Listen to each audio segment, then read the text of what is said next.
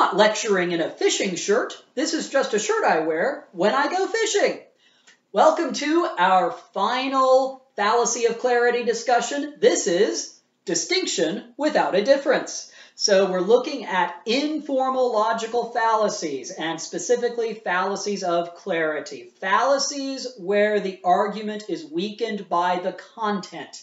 And in this case, it's unclear language. The speaker is intentionally manipulating the language to muddy the waters and make it sound like he is saying something that he's not, or make it sound like he's saying one thing when in fact he means another. So this is distinction without a difference. So the way your textbook sets this up, your textbook sets this up as almost being the opposite of false analogy.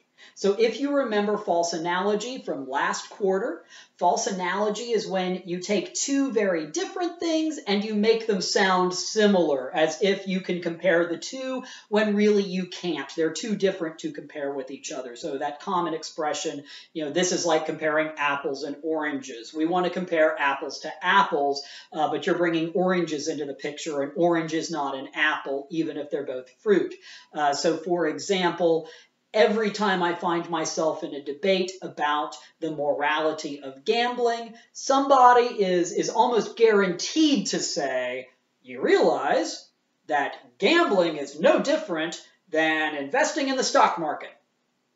Yes, both involve risking money, but to imply that it's exactly the same when one person researches markets, researches stocks, maybe finds a low-risk mutual fund in order to invest and save for their retirement. That's exactly the same as going to Vegas and playing the slot machines. Well, no, it's not exactly the same. That would be a false analogy. So a false analogy, two different things that we're making sound as if they're similar.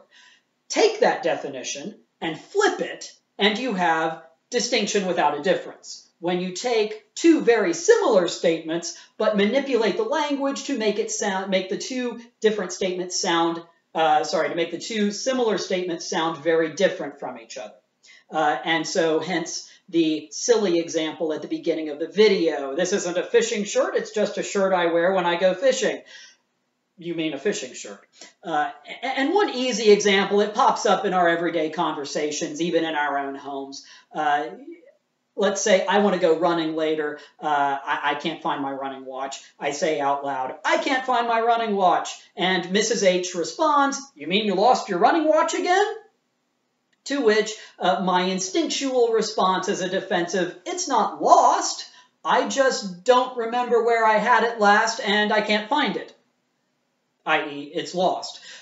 So yeah, we don't like to admit we've lost things, so we come up with circumlocutions like, I misplaced it, I just don't remember where it is, it's lost in the shuffle somewhere. So that would be a distinction without a difference. And there's lots of examples out there. It shows up in politics and advertising and especially debates all the time. So just a couple of examples that come off the top of my head. One example from modern American history.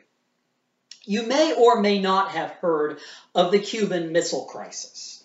If you haven't heard of the Cuban Missile Crisis, this was October of 1962 when our spy planes discovered, when it was almost too late, that the Soviet Union had managed to sneak over 130 medium-range nuclear missiles with warheads into Cuba, 90 miles from the United States. Every American city is potentially a target except maybe Seattle.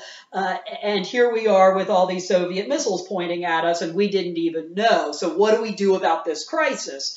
And one of the first things that President Kennedy did was surround Cuba with American naval warships in order to not let any more Soviet supply ships through to Cuba. Now, here's the problem. You just heard me say we surrounded a place with ships and didn't let anyone through. There's a word for that. We call that a blockade. Here's the problem. A blockade is an act of war. A blockade is an act of war with certain aspects of international law surrounding it. It's not legal to do if you're not at war with somebody, and we're not trying to start a war with the Soviets. We were trying to prevent one. So Kennedy called it a quarantine. Kennedy informs the Soviet Union, we have quarantined Cuba. And the Soviets respond, quarantine? That's a strange word we haven't really heard used in this situation before. What do you mean quarantine? Well, we mean we've surrounded Cuba with ships and you can't get through. Oh, you mean like a blockade? No, not a blockade. That's an act of war. This is not an act of war. It's a quarantine. Big difference. One's called a blockade, the other's called a quarantine. So they're a very famous example of a distinction without a difference. Another example comes from politics. And as you know, I like to follow international politics. I like to follow not just our own country's politics, but other politics in other nations as well. And I love following the UK Parliament. The UK Parliament is fascinating to observe, to read about, to watch. And one aspect of the House of Commons in the Parliament, the legislature of the United Kingdom, that I absolutely love is the concept of unparliamentary language, that there are things you're not supposed to call each other, there are certain ways you are not supposed to address each other in order to allow for more courteous, reasonable discourse and conversation among the lawmakers. At least that's the idea. So for using unparliamentary language, you can be suspended from the House for the rest of the day's session. And one example of that unparliamentary language is you can't call anyone a liar. One member of Parliament is not allowed to call another member of Parliament a liar or accuse them of telling lies, or else you get kicked out of the House for the day.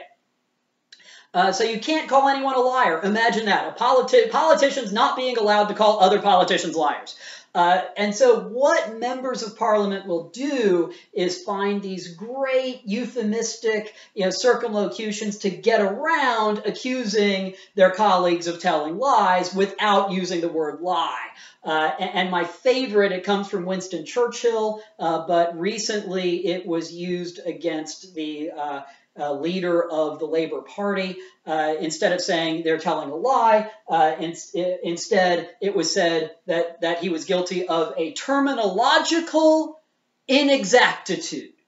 You didn't tell a lie. I'm not saying you lied. You're guilty of a terminological inexactitude. You just said something that's not true. Basically, you said something that's not correct and wrong, but I'm not calling you a liar, because then I'd get kicked out of the House of Commons for the rest of the day. So that's distinction without a difference. That's distinction without a difference. Very common, as I said, in debate, very common in politics, as well as elsewhere.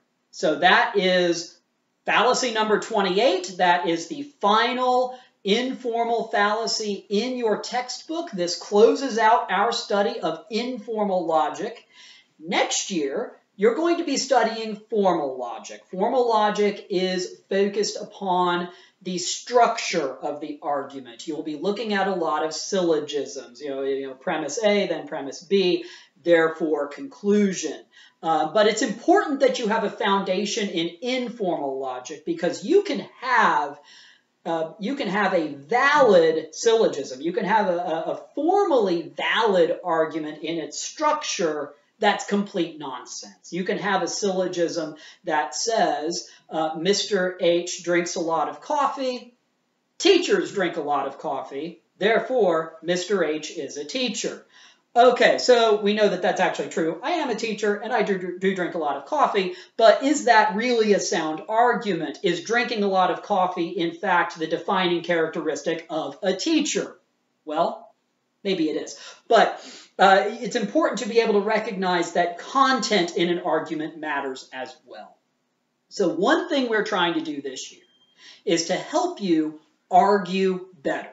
By argue in the correct original meaning of that word, to advance a proposition, to make a proposition, and defend it with evidence and reason. And to do it with courage, to do it forcefully with courage, but also with courtesy and respect for the person you're arguing with. So remember the Apostle Peter. The Apostle Peter, in his first epistle, admonishes us to always have a defense for the hope that is in us, but also to make that defense with gentleness and with respect, that this is the respect that we owe to our fellow bearers of the divine image. And so I hope this study of informal logic was helpful for you. I hope you're better able to make respectful, true arguments as we defend the truth, as we defend God's truth. And it has been a pleasure to be your logic teacher this year.